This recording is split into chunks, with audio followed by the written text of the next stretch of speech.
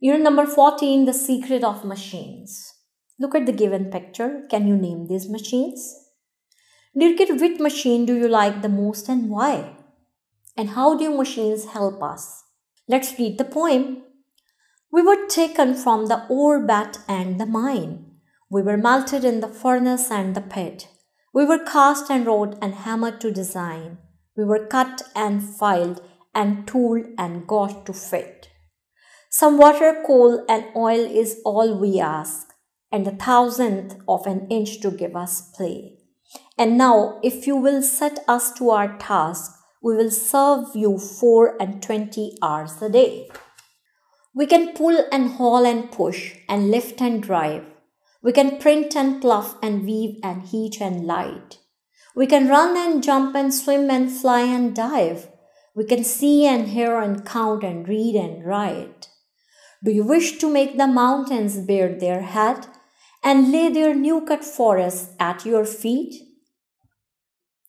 Do you want to turn a river in its bed and plant a barren wilderness with wheat?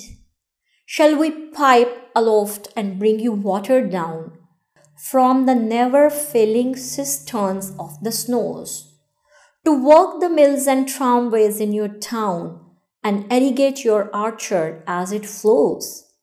It is easy. Give us dynamite and drills. Watch the iron-shouldered rocks lay down and quake as the thirsty desert level floods and fills, and the valley we have dammed become a lake. Well, this poem is telling us about what machines can do, how machines are made, how machines successfully complete a difficult job like bringing water to a desert. It's also telling us about what machines need to work 24 hours a day. Dear kids, do you know how is paper obtained? And can you explain the process of making paper? It's time to read my vocabulary. Ore bat, open mind. Wrought, to shape hot liquid metal. Cast, made or crafted. Gauged, mired. Haul, pull. Pluff, make deep lines in the earth for planting seeds. Barren, unable to produce a crop. Wilderness, land with little animal or plant life.